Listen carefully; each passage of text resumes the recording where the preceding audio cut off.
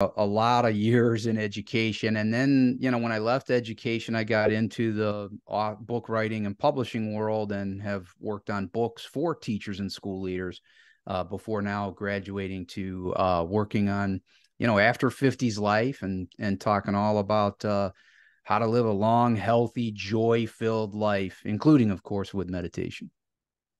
Fantastic, fantastic. So I suppose let's just delve into the meditation journey and then we can touch on the education because it's a fascinating subject.